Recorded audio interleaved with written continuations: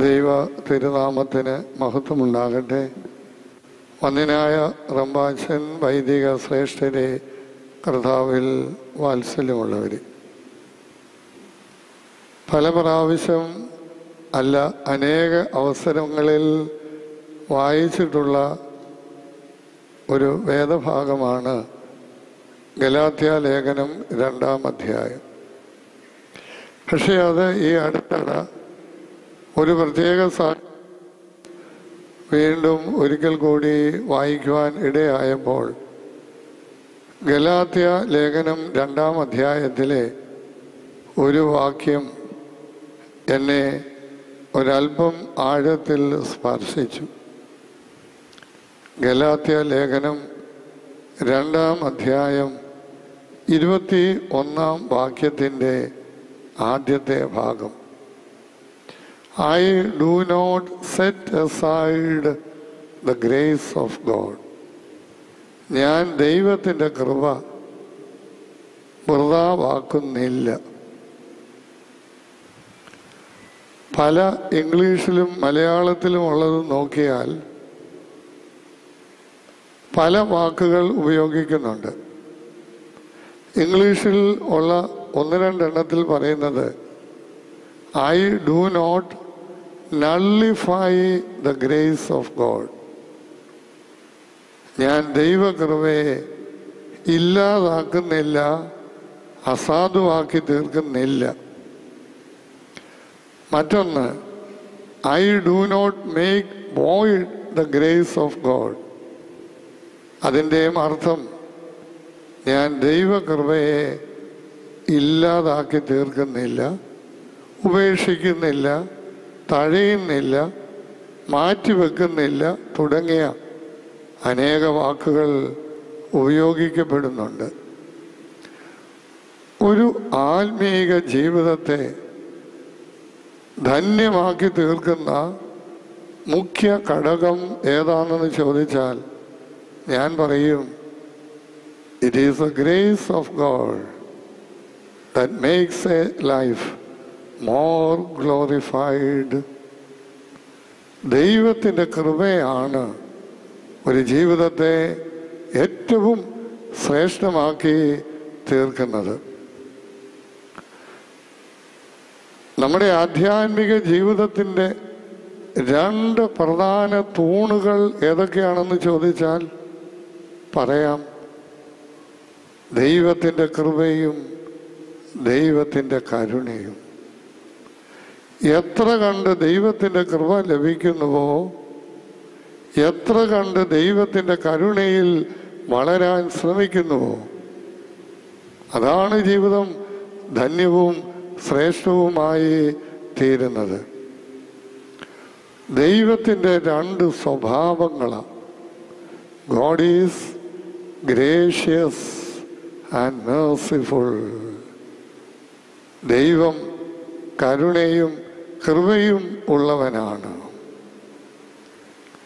അപ്പോൾ ദൈവ സ്വഭാവത്തിൽ ഭാഗവക്കാകുക, ദിവ്യ സ്വഭാവത്തിന് കൂട്ടാളികളായി തീരുക എന്ന് പറഞ്ഞാൽ ദൈവത്തിൻ്റെ കൃപയിലും ദൈവത്തിൻ്റെ കരുണയിലും വളരുക എന്നുള്ളതാണ്. നമ്മുടെ ആരാധനക്രമത്തിൽ ആവർത്തിച്ച് ഉപയോഗിക്കുന്ന ഒരു വാക്കാണ് ദൈവകൃപ എന്നുള്ളത്. ഇവിടെ ഇന്ന് നിങ്ങൾ ശ്രദ്ധിച്ചെങ്കിൽ കേട്ട് കാണും. 5-ാം തുപദേൻ വായിച്ചു കഴിഞ്ഞ് കാർമികൻ ചൊല്ലിയ പ്രാർത്ഥന, കർത്താവേ, നിന്റെ കൃപയ്ക്ക് മക്കളും നിന്റെ ഏകജാതന് സഹോദരങ്ങളുമായി തീരുവാൻ ഞങ്ങൾക്കിടയാക്കിയ ആ പരിശുദ്ധ പിതാക്കന്മാരോടുള്ള സംസർഗത്തിൽ നിന്ന് ഒരു നാളും അകന്നു പോകുവാൻ ഇടയാകരുതേ. ഞങ്ങളെ നിന്റെ കൃപയുടെ മക്കളാക്കി നിലനിർത്തണം. അതിന് മുഖാന്തരമായ പിതാക്കന്മാരോ മറന്ന് ജീവിക്കാൻ ഇടയാകരുത് എന്ന് പ്രാർത്ഥിക്കുക. എന്താ കൃപ?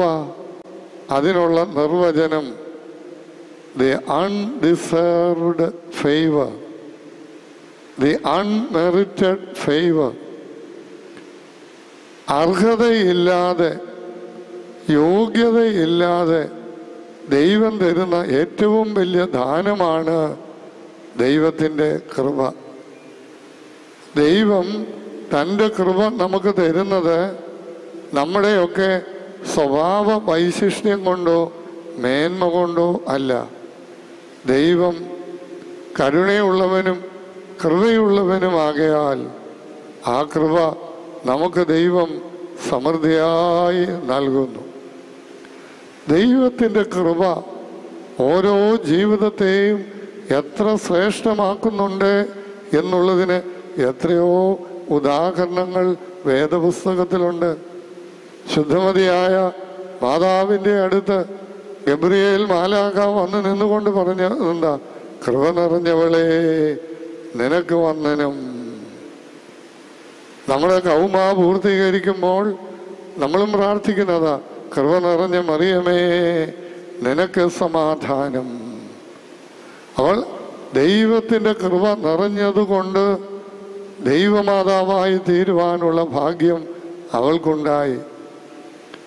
പൗലോസ് അപ്പോസ്തലൻ തന്നെക്കുറിച്ച് പറയുന്ന ഒരു സാക്ഷ്യം, ഞാനാകുന്നത് ദൈവകൃപയാൽ ആകുന്നു.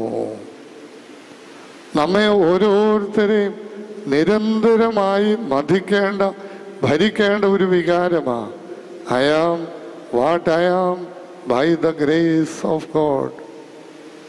എനിക്ക് ജീവിതത്തിൽ ഏറ്റവും വേണ്ടിയത് ദൈവത്തിൻ്റെ കൃപയും ദൈവത്തിൻ്റെ കരുണയുമാണ്. അതുകൊണ്ട് നാം അത് വളരെ ഗൗരവപൂർവ്വം എടുക്കണം.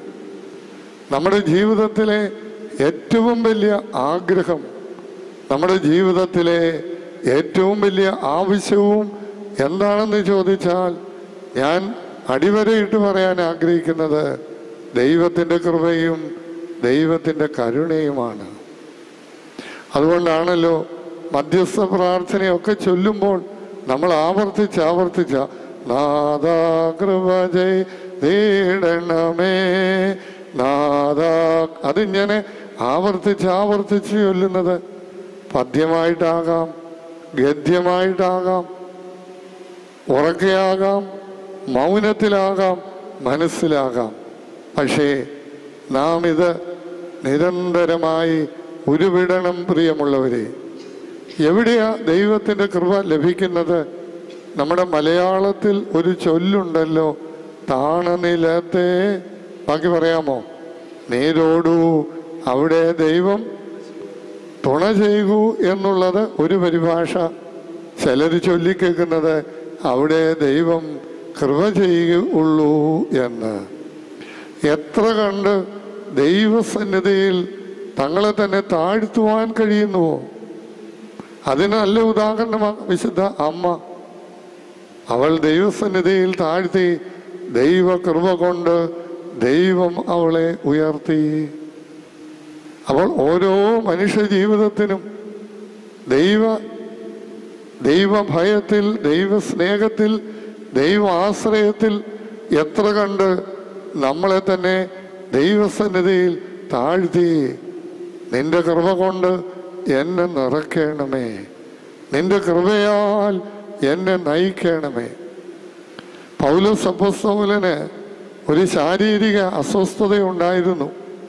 അദ്ദേഹത്തിൻ്റെ ഭാഷയിൽ പറഞ്ഞാൽ ജഡത്തിൽ ഒരു ശൂലം. അതൊന്ന് നീങ്ങിക്കിട്ടാൻ പൗലോസ് 3 പ്രാവശ്യം പ്രാർത്ഥിച്ചു. പൗലോസ് രോഗികൾക്ക് സൗഖ്യം കൊടുത്തവനാ, പൗലോസ് മരിച്ചവരെ ഉയർപ്പിച്ചവനാ. പക്ഷേ തൻ്റെ സ്വന്തം ശരീരത്തിലെ ഈ അസ്വാസ്ഥ്യം ഇത് മാറിക്കിട്ടാൻ പൗലോസ് 3 പ്രാവശ്യം പ്രാർത്ഥിച്ചപ്പോൾ പൗലോസിന് കിട്ടിയ മറുപടി എന്താ? എൻ്റെ കൃപ നിനക്കു മതി. അപ്പൊ നീ രോഗിയാണെന്നോ, നീ ശാരീരികമായി ബുദ്ധിമുട്ടുന്നുണ്ടെന്നുള്ളതൊന്നും ഓർത്ത് നീ വിഷമിക്കണ്ട. എൻ്റെ കൃപ നിനക്ക് മതി. My grace is enough for you. നമ്മുടെയും പ്രാർത്ഥന അതായിരിക്കട്ടെ. കർത്താവേ, നിന്റെ കൃപ മാത്രം എനിക്കും മതി.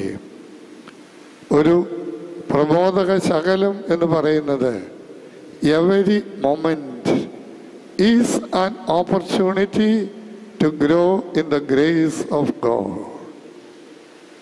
ഓരോ നിമിഷവും ദൈവത്തിൻ്റെ കൃപയിൽ വളരുവാനുള്ള അവസരമാണ്. Every moment is an opportunity to grow in the grace of God. അതുകൊണ്ട് ജോലി ചെയ്യുമ്പോഴാകാം, യാത്ര ചെയ്യുമ്പോഴാകാം, ഒക്കെ നമുക്ക് ഇത് ഉരുവിട്ടുകൊണ്ടേയിരിക്കാം.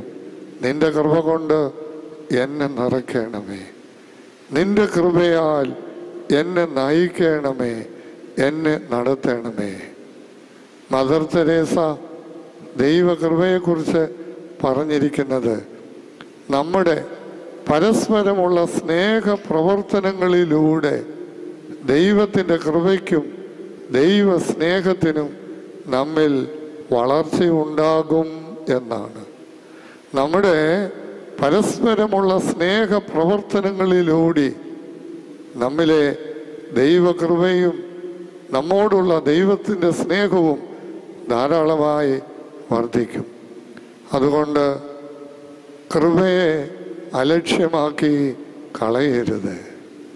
ദൈവകൃപയിൽ നിന്ന് അകന്ന് മാറരുത്. എത്ര കണ്ട് ദൈവകൃപയോട് ചേർന്ന് നിൽക്കാൻ കഴിയുന്നുവോ അത്ര കണ്ട് നമ്മുടെ ജീവിതം ധന്യവും ശ്രേഷ്ഠവുമായി തീരുന്നു.